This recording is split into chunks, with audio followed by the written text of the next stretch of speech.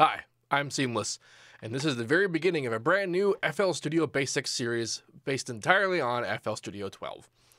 I already have a series that I did with FL 11, however, because FL 12 was actually quite a big change, I kind of need to do it again. This is the first one. This is going to be the Zero to Hero video, which I did also for FL 11, and the point of this video is I'm going to show you, not necessarily as fast as possible, but pretty quickly, how to get a handle on actually getting to create something, to arrange something, and to render something as fast as I can get it to do so, if I can talk. After that, each individual video that comes after will focus on one particular element and go very hard into detail about what it can do and what options are available to it. However, I'm going to gloss over a lot of those details and things and descriptions and information for this particular video. So, new FL, totally empty, not much happening. The way that FL's sort of signal path works is that in the sequencer, which is this guy here, you have these channels, which are these people here. These are sampler channels, but when you add anything into it, with the plugin picker, for example, they will show up as a channel. These are now channels. Every channel has channel settings.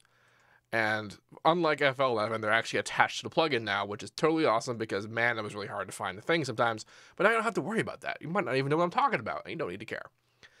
Once you have a channel, you can make sounds. You can make arrangements, which are fun. I'm at 150 for some reason.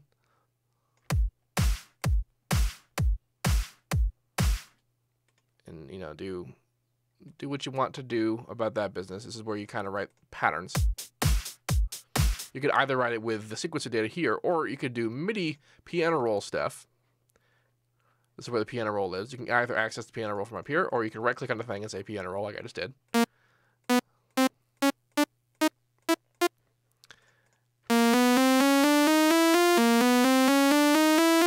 You got sounds.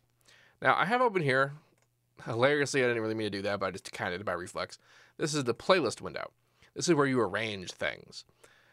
It's called the playlist because, actually for a lot of reasons that don't exist anymore in FL Studio, but that's what it's called. It's more or less the arrangement window.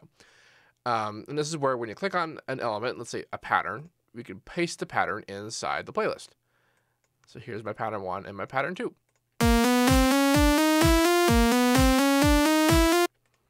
And that's what that is. And now we are hearing the sound already come out of FL Studio, but in order to get a more detailed mix, we need to use the mixer, which is on this button. And here's the mixer.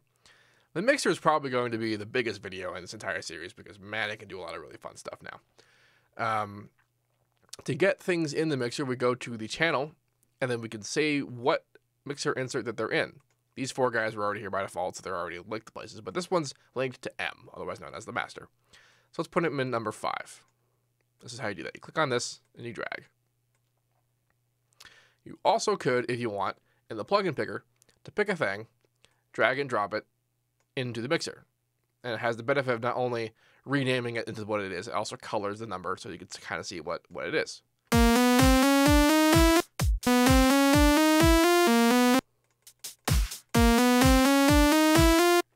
Yay.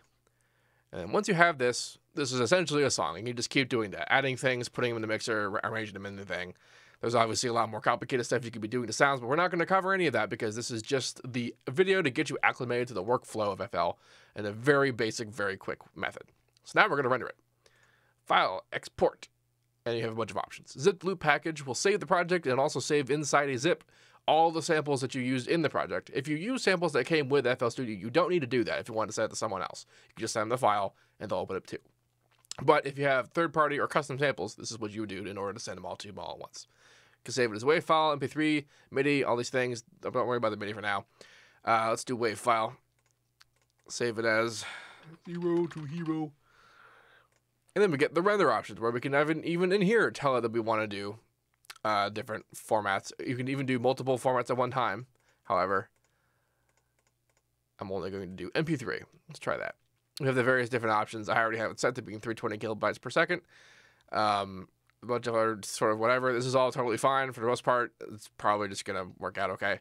Make sure you have either the full song or the pattern mode selected if you want to do either of those particular things. It's cool that you can actually switch between them in the rendering thing because you couldn't do that before. It's very cool. We have full song, and so it's going to render from here to silence up to what we just rendered there. So rendering, boom, and it's rendered. Let me actually go find the file so we can look at. Boink, and there it is. There's the song.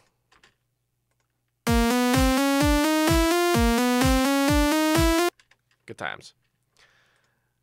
And that is basically the bare essentials that you need to know in order to actually do something in FL. For the most part, a lot of people will recommend that you kind of just mess around with stuff to figure it out, and you could do that, but this I think was necessary enough just to get you to understand what channels are, what plugins come from, where they come from, and where samples live. Samples live in here, by the way. You can also, I mean, we'll talk about these in all individual things, and then, you know, the mixer, and then the playlist, that kind of stuff. That is the core aspect of how FL works. And it's more or less still the same as FL11, but things just look different now, and some of the buttons are different, and just it's weird.